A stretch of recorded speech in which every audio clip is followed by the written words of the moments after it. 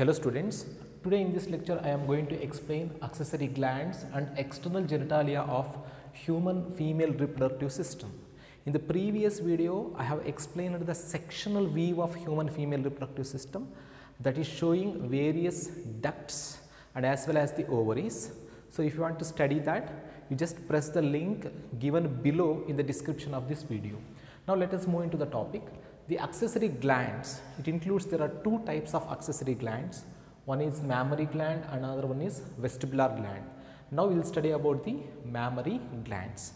As you know, presence of mammary glands is the characteristic feature of all mammals, but these mammary glands are functional only in humans. And why these glands are considered as accessory glands? Because in the mammary glands, the synthesis and as well as the secretion of milk takes place. That is very essential for nourishing the baby or infants after delivery. So if we take the sectional view of mammary glands, and here you can see mammary glands are generally situated in the thoracic region, just before a muscle of our chest called pectoralis major. This one is the pectoralis major muscle. And this sectional view also shows the ribs and as well as the muscles present between the ribs. So these muscles we can also call as intercostal muscles. And here the mammary gland is generally semi-circular in shape, and each mammary gland is made up of around 15 to 20 mammary lobes. And here in the diagram you can see I have just given around 4 mammary lobes. This one is one mammary lobe, but generally around 15 to 20 mammary lobes are present. They literally, if you take, they are radiating starting from the tip to the end like this. And each mammary lobe is made up of many sac-like milk secreting structures. These sac-like milk secreting structures are called as mammary alveoli. You can see here these are mammary alveoli. Actually the mammary alveoli, the development of mammary alveoli takes place around during the middle of the pregnancy. At the end of the pregnancy, mammary alveolus, it is singular, alveoli is the plural. At the end of the pregnancy, mammary alveolus is somehow fully developed and there is secretion of milk takes place. And inside the lumen of the mammary alveoli, the milk which is secreted, that milk is stored. And here you can see from each mammary alveoli, a small duct will arise, a small tube, that is called as mammary tubules. Mammary tubules are the structures to which mammary alveoli are connected. So you know here, in the diagram which I have just mentioned in the white chart piece. So these are the mammary tubules, and various mammary tubules, you can see 1, 2, 3, 4, 5 tubules inside this mammary lobe, and various mammary tubules joins to a common duct. That common duct is called as mammary duct. So you have to remember, it is the common duct to which various mammary tubules attached. Right, and you can see these mammary ducts, at its tip it is dilated, solpa enlarge agirutte, higgirutte. So the dilated portion of mammary duct is called as mammary ampulla. So mammary ampulla antagadu, it is dilated portion of the mammary duct. And ನೋಡಬಹುದು ಇಲ್ಲಿ ಈ mammary ampulla actually ಇದರ function ಏನು ಅಂತಂದ್ರೆ, after secretion of the milk inside the cells of the alveoli, the milk reaches to the lumen of alveoli. From the lumen of alveoli, milk enters into the mammary duct through these mammary tubules, and that milk before ejection, andre baby milk ಅನ್ನು ಕುಡಿಯೋಕ್ಕಿಂತ ಮುಂಚೆ ಸಕ್ ಮಾಡೋಕ್ಕಿಂತ ಮುಂಚೆ that milk is stored in this mammary ampulla. Next is the latissiferous duct.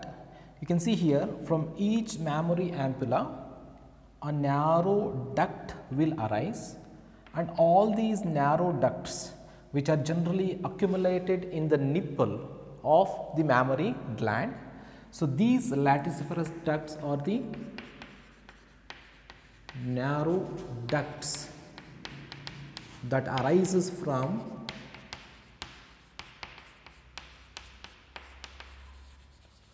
mammary ampulla. And you can see there are many latissiferous ducts will be there in this region. So this region or the tip of the mammary gland is called as nipple, and here this nipple, it is generally surrounded by a glandular area. So this area, this portion you can see here, pinkish glandular area where more sebaceous glands will be there. That pinkish glandular area present around the nipple is called as areola.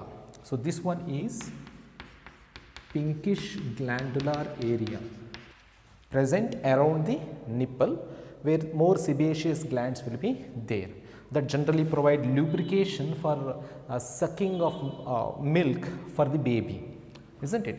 And finally, one more thing that you have to remember here, the mammary gland also have variable amount of fat.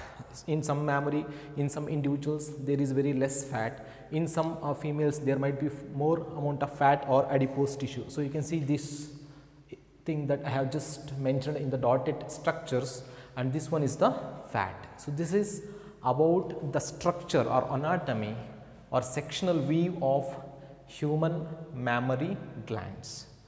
Okay. Now the next concept is the external genitalia and the vestibular glands.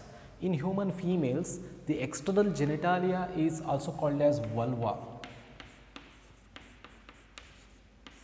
This external genitalia, it has the various structures like mons pubis, clitoris, labia majora, labia minora, and as well as the vestibular region. So first of all, if you take the mons pubis, so mons pubis is the cushion of fatty tissue that is covered by skin and pubic hairs, and so this mons pubis is generally covered by skin and as well as the pubic hairs. Even only during after puberty only you can hear the pubic hairs are formed, right? So the next one is labia majora. Labia majora are the two fleshy folds of skin with fatty tissue that actually arises from the mons pubis and extend backward like this, and this labia majora is also partly covered by pubic hairs, that is after puberty. And this labia majora, under the labia majora there are again two more small fleshy fold of skin, generally that is called labia minora, but here labia minora is thin and small when compared to the labia majora. This labia minora is present under the labia majora, like if the labia majora is like this, under the labia majora, labia minora is present. So labia minora are also two thin fleshy fold of skin present under the labia majora, right? So this labia minora at its anterior end, so where both the labia minora arises, at its anterior end it has a hood like structure called as clitoris. So clitoris is the hood like structure present in the anterior end of labia minora, right? So this clitoris is generally protected by fold of skin that is called as prepuce. This prepuce, it is generally homologous to foreskin of male external genitalia. Like in males, penis, the two glands penis, it is surrounded by the foreskin. And even the clitoris, it is also erectile tissue. This clitoris is also homologous to the penis of male. And you have to remember labia majora, it is homologous to the scrotum of male. And finally the labia minora, it is homologous to pineal urethra of male, which protect generally the urethra and as well as the vaginal orifice. And the labia minora at its posterior end or towards the back side, it generally both the labia minora fuses and they produces a structure, means a frenulum. That frenulum like structure is called as fourchette. And the labia minora, it encloses a cleft. So that cleft is called as vestibule. So vestibule is the cleft like structure generally enclosed by labia minora, right? This you have to remember. And vestibule is a region where it is a common area. You can see this area under this labia minora, this area is called as vestibule. Vestibule is a common place where both urethral opening and vaginal orifice is present. But one thing you have to remember, in human males, urethra, it is a common passage for both semen and as well as for urine. Hence that is called as urinogenital duct. But in human females, urethral opening is different from the vaginal opening. So both urinary tract and vaginal urinary tract and reproductive tract do not have a common passage. Both are having different passage. So we cannot call the female urethra as urinogenital duct. It is not urinogenital duct. And finally, when we take the urethra, it is generally present towards the upper end, that is towards the anterior end, the urethral opening through which urine is released, and vaginal opening, also called as vaginal orifice. This vaginal orifice is generally present towards the backward or towards the posterior end of this vestibule.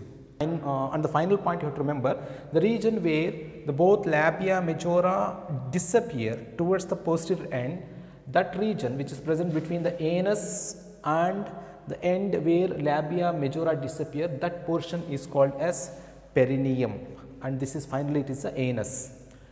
And let us discuss about the vestibular gland. So these vestibular glands are the glands which are present in the region of the vestibule. Vestibule regionally ಈ glands ಇರುತ್ತೆ. ಎರಡು ರೀತಿಯ vestibular glands ಬರುತ್ತೆ. One is lesser vestibular gland and another one is greater vestibular glands. ಈಗ lesser vestibular glands ತಗೊಳ್ಳೋಣ.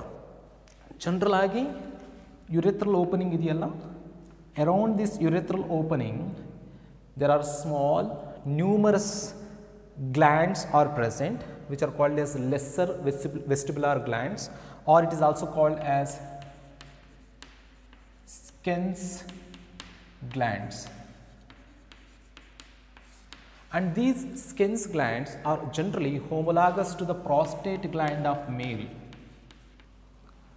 and they are responsible for the producing a lubricating fluid. And just like lesser vestibular gland, greater vestibular gland also mainly involved in the production of lubricating fluid, which are also called as Bartholin's gland. So they are paired structure. You can see they are situated on either side of the vagina and found in the labia majora. Their ducts open into the wall of vagina, that you have to remember. So these glands secrete the lubricating fluid. They are very essential, that is very essential for insertion of penis or for the sexual intercourse. That is about the lesser and as well as greater vestibular gland. And finally, most important thing that you have to remember, the vaginal orifice, it is partly surrounded by two folds of a mucous membrane, and that double fold of mucous membrane, which is very thin and delicate, that membrane is called as hymen.